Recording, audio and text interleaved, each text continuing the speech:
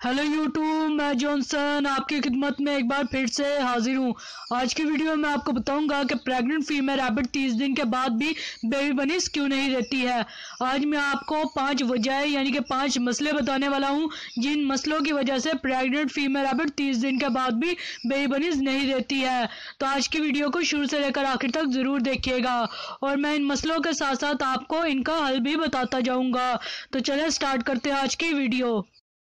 तो पहली वजह यानी कि पहला मसला तो ये है कि मेल और फीमेल रैबिट ने सही तरीके से मीटिंग नहीं की है, जिसकी वजह से फीमेल रैबिट ने 30 दिन के बाद भी बेबी बनीज नहीं दिए हैं।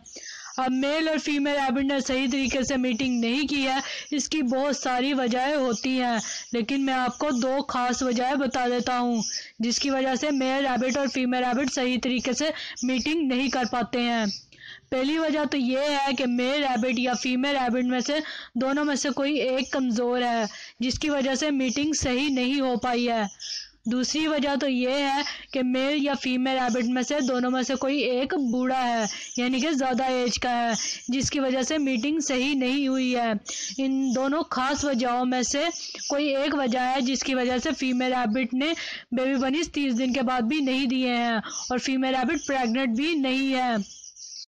तो इस मसले का हल ये है कि आपने रैबिट को अच्छी खुराक देनी है। अगर आप रैबिट्स को अच्छी खुराक देंगे और रैबिट्स की अच्छी केयर करेंगे तो चाहे रैबिट जितनी बड़ी एज के भी हों वो अच्छी ही ब्रीड करेंगे और सेहतमंद बेबी बनीज देंगे। दूसरी वजह यानी कि दूसरा मसला ये है कि आपको प्रेग्नेंट फीमेल रैबिट की डिलीवरी की सही डेट नहीं पता है। ऐसा मसला रैबिट्स के साथ तब होता है जब आपने रैबिट्स को कॉलोनी सिस्टम में रखा होता है। जब रैबिट कॉलोनी सिस्टम में रहते हैं तो आप चाहे जितनी भी कोशिश कर लें तो आपको प्रेग्नेंट फीमेल रैबिट की डिलीवरी की सही डेट पता नहीं चलेगी। अगर आप प्रेग्नेंट फीमेल रैबिट की डिलीवरी की डेट नोट कर भी लेते हैं तो प्रेग्नेंट फीमेल रैबिट या तो उस डेट से काफ़ी देर पहले बेबी बनी दे देगी या फिर उस डेट के काफ़ी देर बाद बेबी बनी देगी। तो इस मसले का हल ये है कि आपके जो भी रैबिट ब्रीडिंग कर रहे हैं आप उनको केज सिस्टम में रखें। इससे रैबिट्स को काफ़ी ज़्यादा फ़ायदा होगा। मिसाल के तौर पर आप जिस रैबिट की मीटिंग करवाना चाहेंगे वही रैबिट मीटिंग करेगा और जिस रैबिट की डिलीवरी के डेट आप नोटिस करेंगे वो रैबिट उसी डेट को बेबी बनीज देगी। तीसरी वजह यानी कि तीसरा मसला ये है कि प्रेग्नेंट फीमेल रैबिट 30 दिन के बाद भी बेबी बनीज नहीं दे रही है कि प्रेग्नेंट फीमेल रैबिट का केज जिस जगह पर है वहाँ पर वो किसी चीज़ से डर रही है। या तो प्रेग्नेंट फीमेल रैबिट किसी बिल्ली से डर रही है या फिर किसी दूसरे जानवर से डर रही है, जिसकी वजह से उसकी जान को भी खतरा हो सकता है और बेबी बनीज की भी जान को खतरा हो सकता है।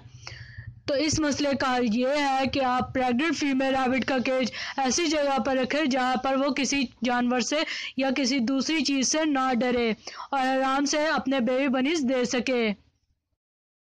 चौथी वजह यह है कि प्रेग्नेंट फीमेल रैबिट 30 दिन के बाद भी बेबी बनीज नहीं दे रही है कि आपने प्रेग्नेंट फीमेल रैबिट का केज चेंज कर दिया है, वो भी उसकी डिलीवरी वाले दिन या फिर उसकी डिलीवरी से एक दिन पहले, जिस केज में आप चाहते थे कि आपकी pregnant female rabbit baby bunnies दे। लेकिन प्रेग्नेंट फीमेल रैबिट वहाँ पर 2 वजह से बेबी बनीज नहीं दे रही है। पहली ये कि उस केज में से किसी दूसरे रैबिट की स्मेल आ रही है और दूसरी ये कि उस केज में प्रेग्नेंट फीमेल रैबिट खुद को कंफर्टेबल महसूस नहीं कर रही है। इस मसले का हल ये है कि आप जिस केज में चाहते हैं कि आपकी pregnant female rabbit baby bunnies दे, आपने उस केज को 2 दिन तक एकदम खाली रखना है, यानी कि आपने उस केज में किसी भी दूसरे रैबिट को नहीं रखना है। इससे उस केज में से किसी भी रैबिट की स्मेल ख़त्म हो जाएगी। उसके बाद आपने प्रेग्नेंट फीमेल रैबिट को उसकी डिलीवरी से 1 हफ्ता पहले उस केज में मुंतकिल कर देना है ताकि प्रेग्नेंट फीमेल रैबिट उस केज में एडजस्ट कर पाए। इससे जो है फीमेल रैबिट उस केज में एडजस्ट भी कर लेगी और अपने बेबी बनीज भी आराम से दे देगी। पांचवी वजह यह है कि प्रेग्नेंट फीमेल रैबिट मिट्टी में या फिर किसी ओपन एयर जगह पर बेबी बनीज देना चाहती है, लेकिन आप चाहते हैं कि आपकी प्रेग्नेंट फीमेल रैबिट किसी महफूज केज में अपने बेबी बनीज दे। इसीलिए आपने अपनी प्रेग्नेंट फीमेल रैबिट को किसी केज में मुंतकिल कर दिया है। इसीलिए प्रेग्नेंट फीमेल रैबिट केज में बेबी बनीज नहीं दे रही है और ज़िद्दी हो गई है اور ضدی پریگننٹ فیمیل ریبٹ اپنی ڈیلیوری سے 7 سے 8 دن اوپر لے جا سکتی ہے، اور اسی لیے اس کی جان کو بھی خطرہ ہے اور بیبی بنیز کی بھی جان کو خطرہ ہوتا ہے۔ تو اس مسئلے کا حل یہ ہے کہ آپ نے فیمیل ریبٹ کو زیادہ سے زیادہ برسیم دینی ہے۔ اب ہمارے شہر میں تو اسے برسیم ہی کہا جاتا ہے، دوسری زبانوں میں، دوسرے شہروں میں یا دوسرے ملکوں میں اسے کیا کہا جاتا ہے مجھے نہیں پتا ہے۔ اگر آپ کو اس کا کوئی اور نام پتا ہو تو آپ مجھے کمنٹ باکس میں کمنٹ کر کے بتا سکتے ہیں، لیکن میں آپ کو اسکرین پر اس کی تصویر بھی شیئر کر رہا ہوں جس سے کہ آپ کو پتا چل جائے کہ یہ جو برسیم ہے یہ آپ نے اپنی ضدی پریگننٹ فیمیل ریبٹ کو دینی ہے۔ اور ضدی پریگننٹ فیمیل ریبٹ جتنا زیادہ برسیم کھائے گی وہ اتنی ہی جلدی بیبی بنیز دے دے گی، اور یہ فارمولہ 100% کام کرتا ہے۔ تو یہ تھی آج کی ویڈیو جس میں نے آپ کو بتایا ہے کہ 30 دن کے بعد بھی اگر پریگننٹ فیمیل ریبٹ بیبی بنیز نہ دے تو اس کی کیا وجہ ہو سکتی ہے، فیمیل ریبٹ کو کیا مسئلہ ہو سکتا ہے، اور میں نے آپ کو ان مسئلوں کا حل بھی بتا دیا ہے۔ تو آئی ہوپ آپ کو یہ ویڈیو پسند آئی ہوگی۔ تو اگر آپ کو یہ ویڈیو پسند آئی ہے تو پلیز اس ویڈیو کو لائک کیجئے اور زیادہ سے زیادہ شیئر کیجئے، تاکہ آپ کے شیئر کرنے سے جس کو بھی اس ویڈیو کی ضرورت ہو اس تک بروقت پہنچ جائے۔ اور ہمارے چینل کو سبسکرائب کرنا بالکل بھی مت بھولیے گا۔ جب بھی آپ ہمارے چینل کو سبسکرائب کرتے ہیں میری کافی حوصلہ افزائی ہوتی ہے اور مجھے پتہ چلتا ہے کہ آپ کو ہماری ویڈیو پسند آ رہی ہیں۔